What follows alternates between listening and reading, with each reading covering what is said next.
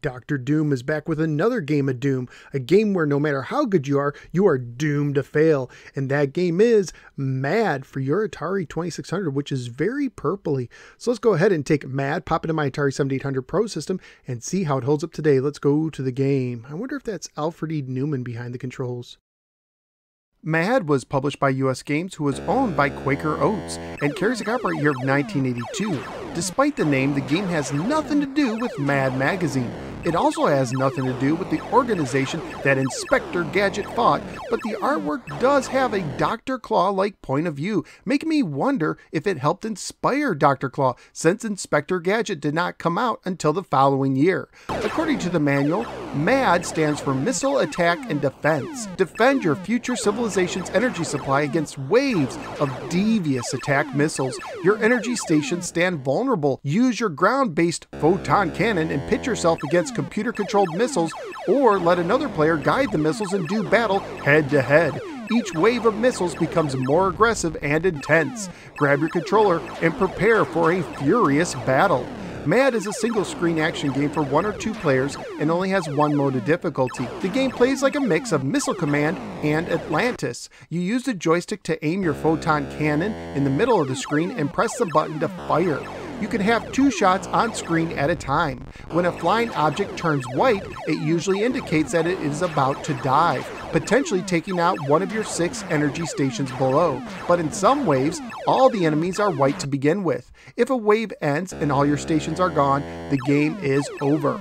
The 2-player game is actually one of the more creative 2-player approaches for a 2600 game. In M.A.D, players alternate turns, either controlling the photon cannon or controlling the enemy missiles by moving a cursor on the enemy missile and pressing the button to make it dive. Hitting the photon cannon with a missile will keep it from firing for 2 seconds, and you can only score while you're operating the cannon. Scoring-wise, for each missile shot down by your cannon in waves 1 to 6, you get 100 points, and that amount doubles after wave 6. Graphically speaking, I like the overall look of the game, including the different enemies and your colorful base, although when your cannon moves, it does look a bit strange. Sound and music-wise, the sounds are good, but also fairly standard. However, I did like the small musical ditties that played in between waves and at the end of the game. Family-friendly-wise, this game would most likely earn an E for Everyone rating if it was released today. At the time I researched on eBay, including shipping, most copies went unsold. However, you could get a loose copy for $6.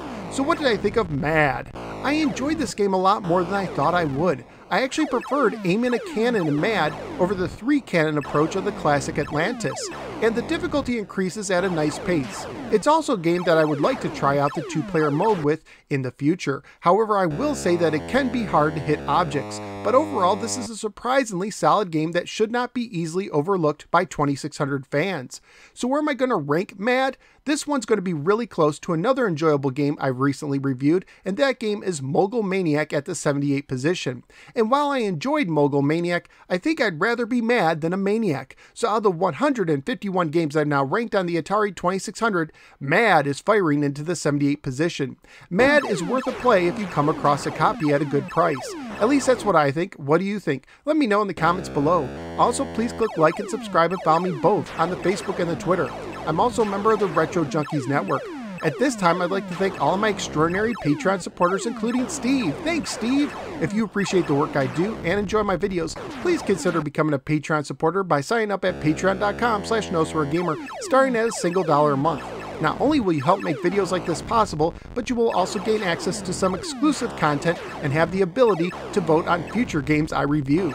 Thank you for giving me a little part of your day, and I look forward to seeing you next time in the next episode of the No Swear Gamer. Take care, and remember, don't get mad.